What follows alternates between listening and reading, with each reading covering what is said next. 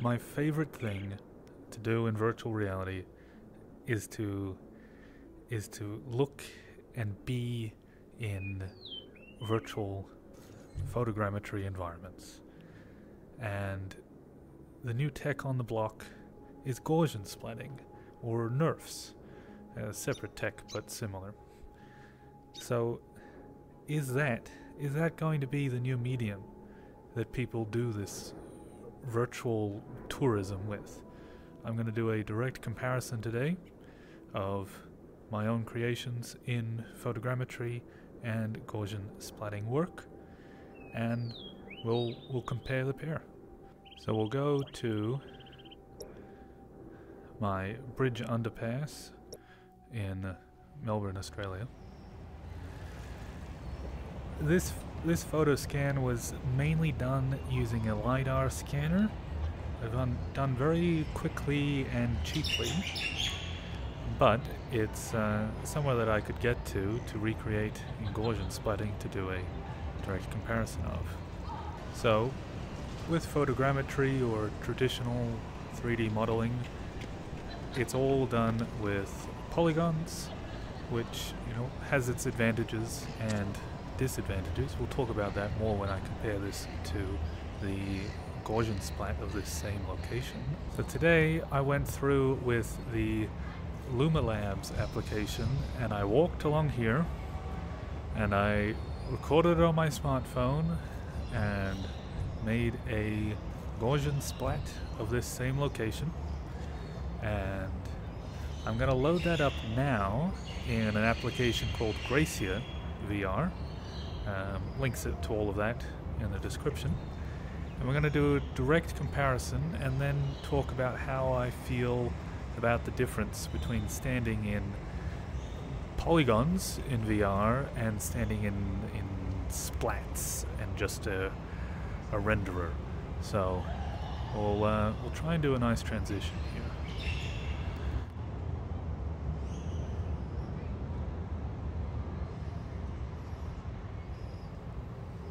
And here we are, viewing our splats in the Gaussian VR viewer.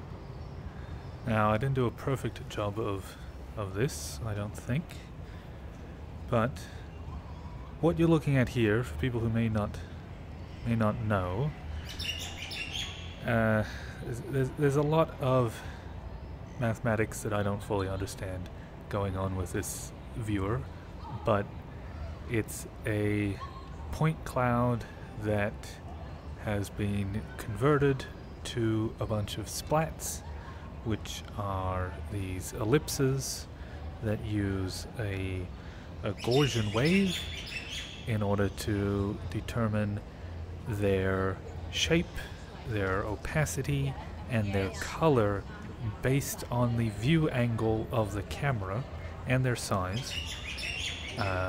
And are able to do a few extra things, like if they're too transparent, they just disappear altogether.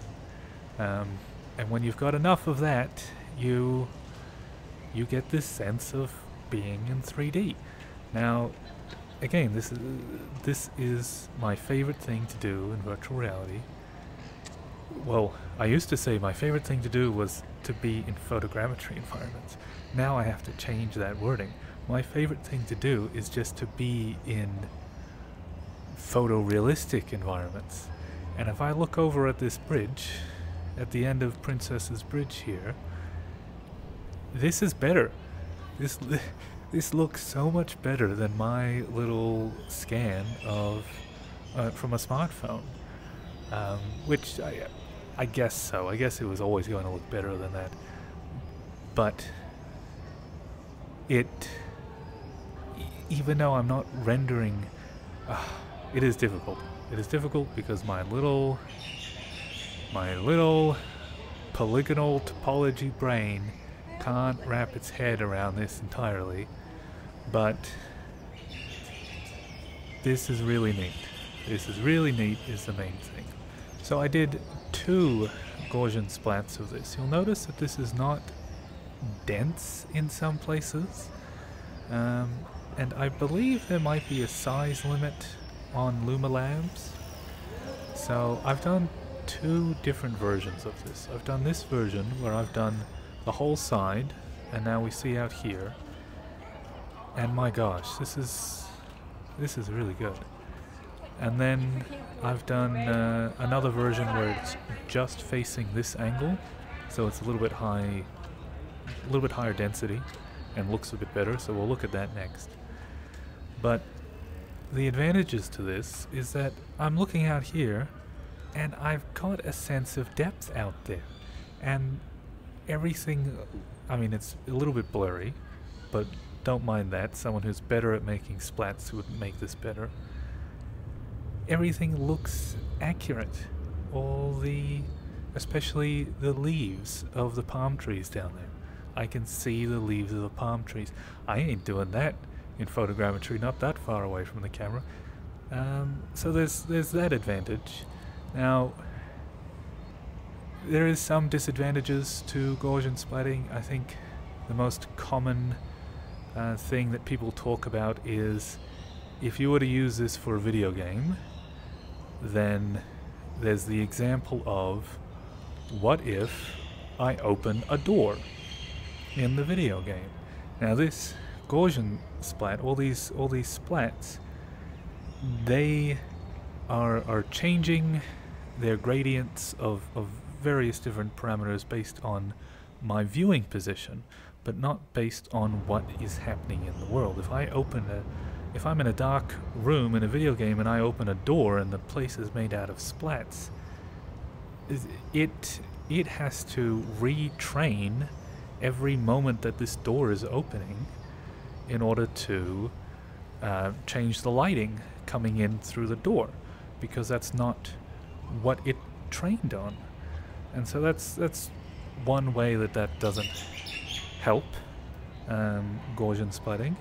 But I don't know, people might work a way around this. I don't know, it's very new technology. As for the time being, I think I would prefer looking at 3D stuff in this app than any other VR app. Now we'll go and have a look at the higher density version of this, just to give a nicer example. One moment. Okay, now you can see I've just done this small portion here. Not sure why the background buildings didn't work here, but especially this part, this is just 1,000 times better than my photogrammetry version.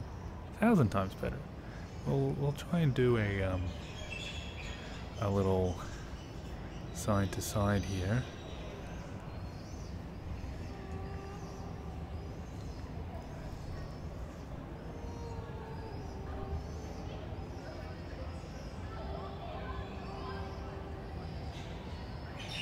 I look out over there, even up at the bridge. This is so much bloody better than the photogrammetry.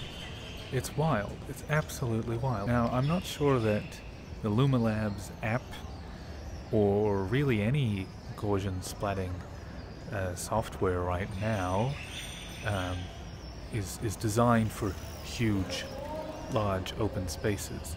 A lot of people are just doing a scan of one thing, a single object. So we'll have a look at that.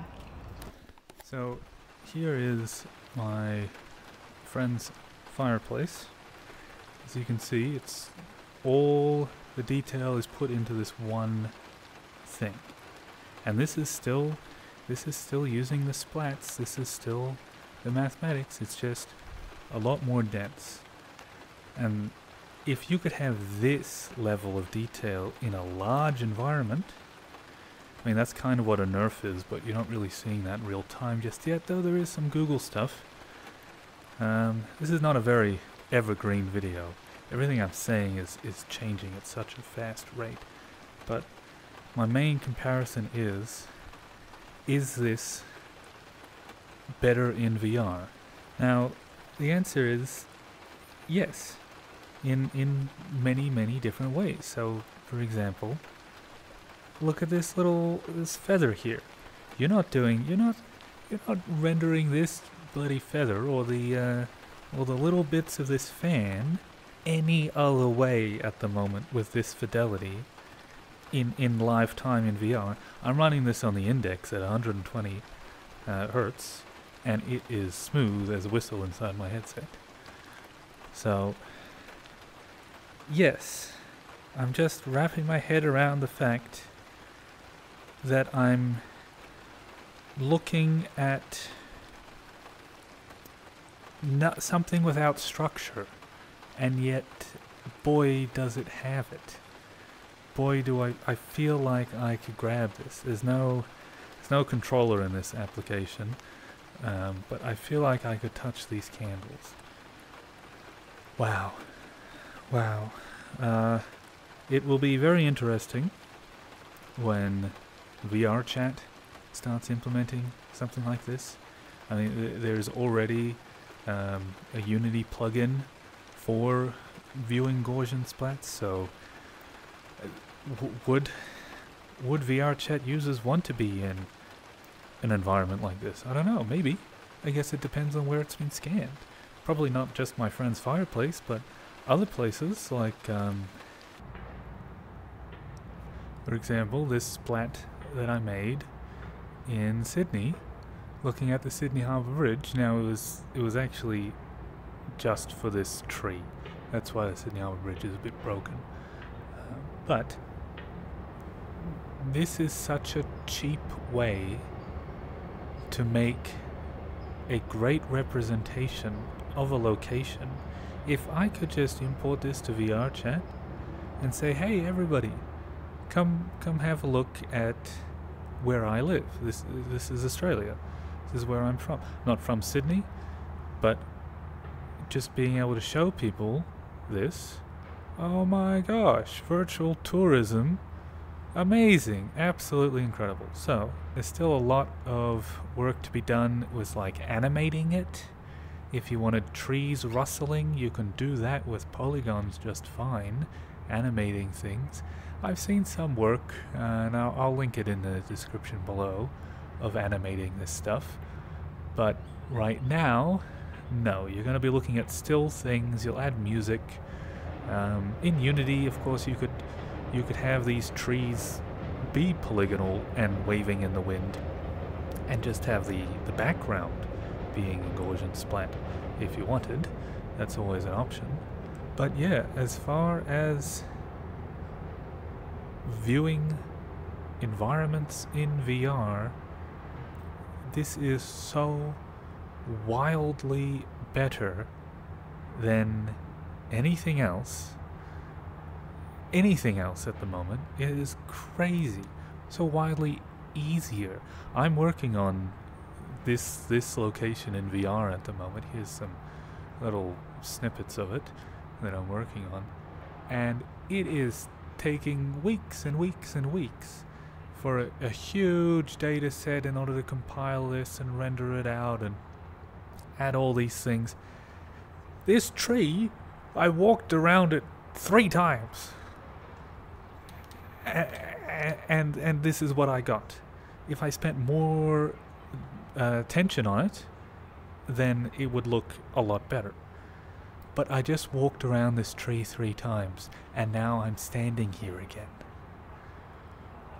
Wow. Okay. This was supposed to be like a comparison video, but it's just turned into me... yeah. Oh my gosh. I mean, look at this. This is a friend of mine that, again, I just walked around him 3 times, and now he is perfectly preserved like this, and I'm looking at him in virtual reality. This has to go somewhere. People have to get being able to render Gaussian splats in virtual reality. Now there's always going to be better things that polygons can do, right now. It's not going to entirely change the industry, such as the door scenario that I mentioned. It's not going to be perfect for most video games. But if you have, I don't know, like a video game where you're looking at a still room and then you walk up to the door and then there's a loading screen and you're at the next door, that type of small thing, this would be perfect. This would be absolutely perfect. But right now there's still just so much more customization in topology, in structure, rather than in this rasterization of mathematical point cloud nonsense that is a Gaussian splat. That polygons will still be the main thing, but my gosh, this is going places. So in conclusion, most everything in the tech world goes the path of cheaper and faster. And if it is taking me more than a month to complete this, where I could walk around a tree 3 times and give you an okay experience, people are going to go with the okay experience than waiting a month. So let me know what you think is the future of viewing things in virtual reality, just rendering splats, or will there be a healthy balance between that and topology? Or are you just scared of the whole thing? If so, that's fine. I'm also scared. I'm always scared. But like on the edge of a precipice, that little gut feeling keeps me excited about tomorrow.